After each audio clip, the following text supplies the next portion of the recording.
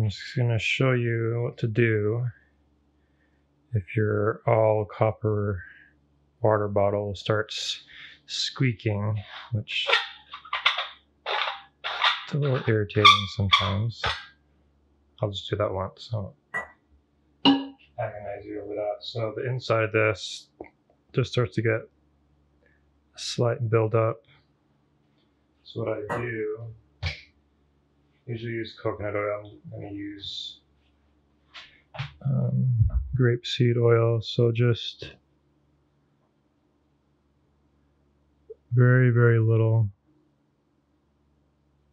Just a couple drops is plenty. And what I do,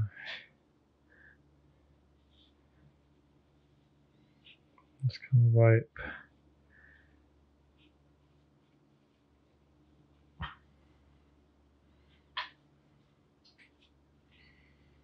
If you want, you can take this little gasket off and kind of clean around it if you want, but I usually leave it. But you don't need much. You don't want the oil you don't want it dripping. Just very, very low, and you can see how much kind of gunk. Not really gunk, it's just copper buildup. So let's see if that makes a difference.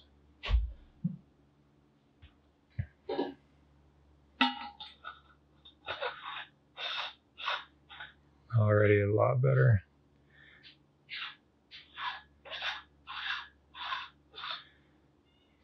Very smooth now. Just do a little bit more.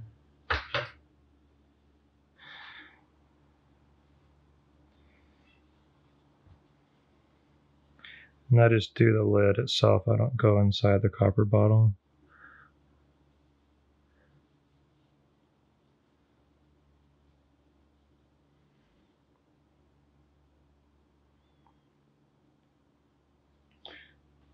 That should be good.